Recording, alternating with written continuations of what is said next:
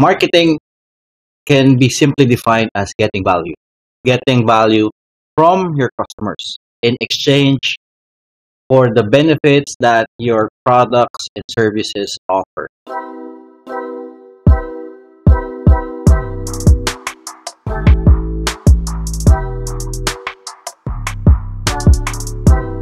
So simply marketing is getting value.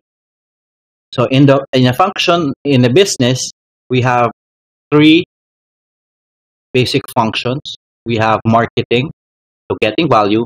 We have the operations, which I usually define as creation of value, since or operational management deals with